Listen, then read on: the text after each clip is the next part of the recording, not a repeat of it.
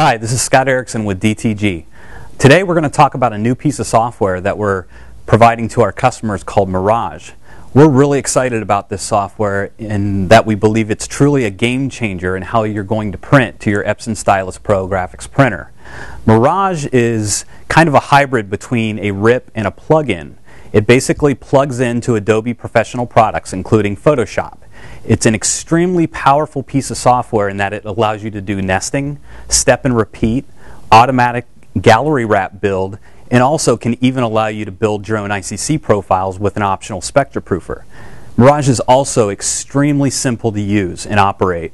It's wizard driven, very simple, piggybacks off of standard industry ICC profiles, and just again plugs right into Photoshop.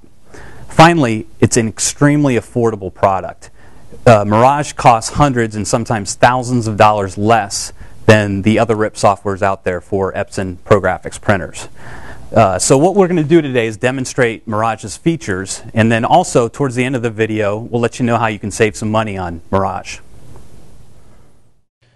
As we mentioned before, Mirage plugs into Adobe products, including Photoshop, Illustrator, and InDesign.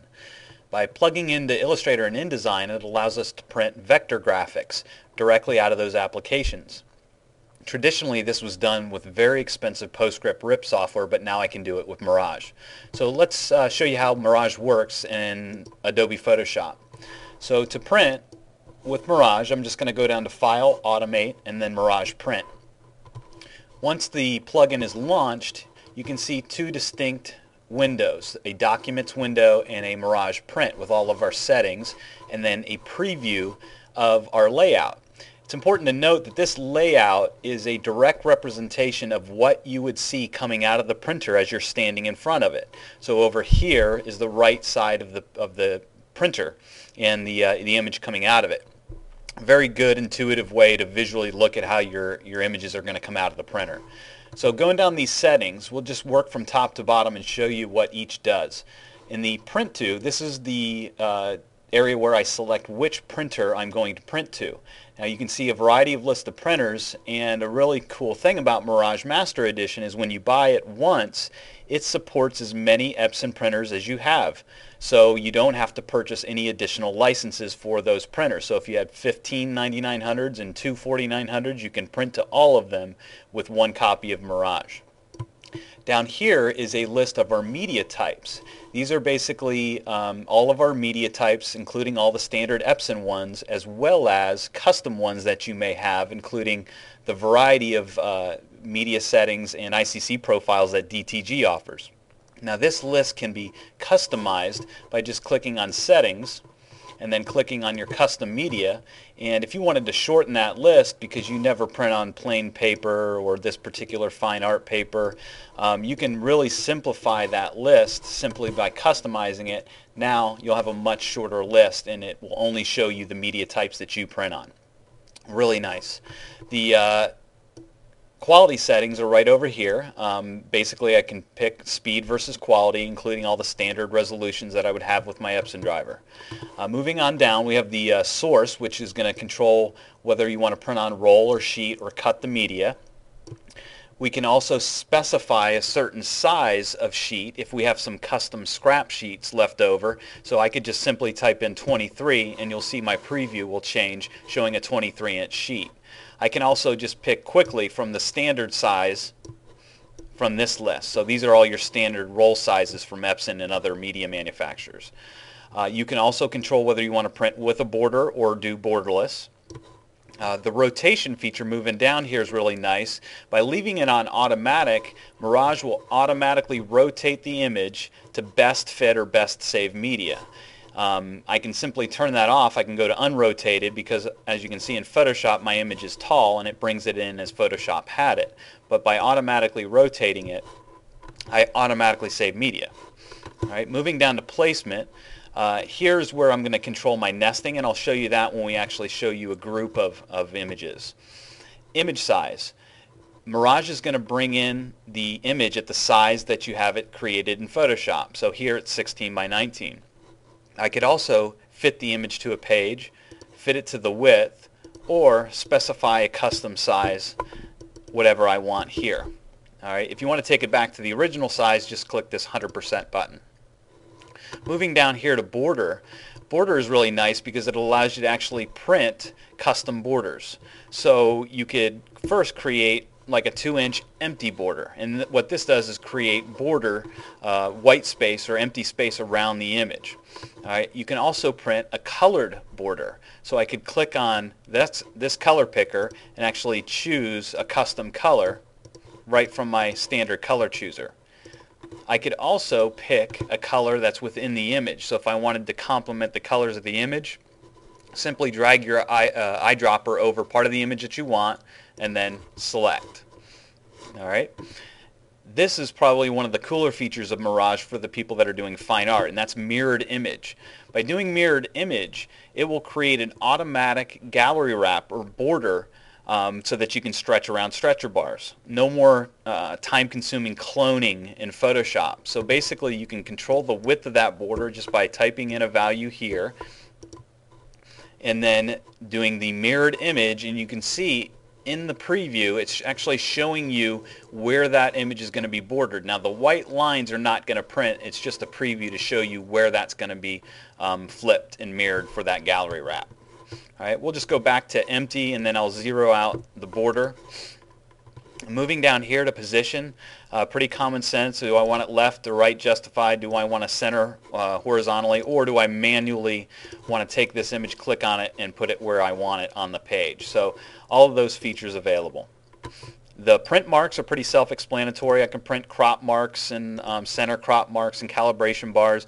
I can also do a label which will tag each and every file that's printed with a date and timestamp. Also ICC profile media setting, and this allows you to basically stamp the images, which can be really helpful if you're allowing images to cure and you want to see how long ago they were printed. That's really useful for the label. All right, finally down here in color, this is pretty standard stuff here. Do I want to print color, grayscale, or do I want to create a profile? Rendering intent, again, the same thing as Photoshop's rendering intent as far as profile conversion. All right, over here we'll move to the document. Say I want to print multiple copies. I want to step and repeat images. What I'll do is I'll come over to the documents window and I'll just specify that number of copies right here in the dialog box. So as you can see, I type in 4 and Mirage automatically lays those images out intelligently, saving all the media it can. Now I can also control the space in between those copies, just specifying a gap value right over here. So a lot of control over multiple copies. Within Mirage, you'll notice now in the documents window I've got 4 copies of this image. So what's really cool is I can individually select on these images and I can actually custom size each image to its own specification. So as I move through, I can specify different sizes for all of these individual copies. All right, we'll simply take this back to 1 and actually run a print. So let me take this back to 100%. And we'll hit print. Now when I hit print, Mirage sends it to a queue. All right, that queue can hold multiple jobs. So as you're lining up print jobs, you can send them to the print queue. And we'll take a look at that right here. Right here I've got it paused so that you can see how the images stack up in the Mirage queue. As I roll my cursor over, I get a preview of every image that's in the queue, and I can reprioritize these. So if I need to print this one, which is last in the queue, I need to print it next, I can just simply drag and drop, and now it'll be ready to print next. So a lot of flexibility with the print queue. Let's go back to Photoshop and show you how to print multiple images with Mirage. So to do that, I'm going to go to File, Automate. Instead of print, I'm going to say print all. And what that's going to do is basically every image that I've got open in Photoshop, it's going to send it to the Mirage plugin. Once it's in the plugin, you'll notice it's basically automatically and intelligently nested those images together to save media. And here, again, you can control the space in between copies. All right, if you need a little bit more distance in between those copies, you can just type that value in right here. All right. So again, all the same kinds of settings. Within here, I can also print multiple copies of each image. So if I needed 2 copies of that image, and I needed 2 of this. As Mirage adds these images, you'll see that it moves them around again to save as much media as it possibly can for you. Okay, so again, once I'm ready to print, I would just hit the print button and it would send it to the print queue. Alright, so let's go back to Automate one more time and show you one more feature of Mirage. Within Mirage, I can also print contact sheets.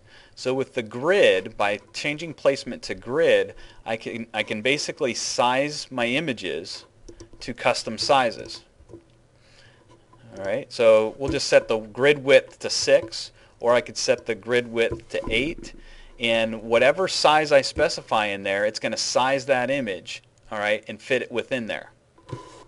This allows me to print contact sheets very quickly and very easily, including a label along with those so I can name the file and see when it's printed. So that's how Mirage works. As we mentioned earlier, if you mention this video when you call DTG, you can save $50 on a purchase of Mirage. The product, the Master Edition, costs $649, so by mentioning this video to your DTG sales rep, you can save $50. You can reach us at 800-681-0024 or online at www.dtgweb.com. Also, look for a separate video in which we'll demonstrate the capabilities of the Mirage Pro extension. The Pro extension allows you to basically build your own custom ICC profiles with the optional Epson SpectraProofer. Thank you.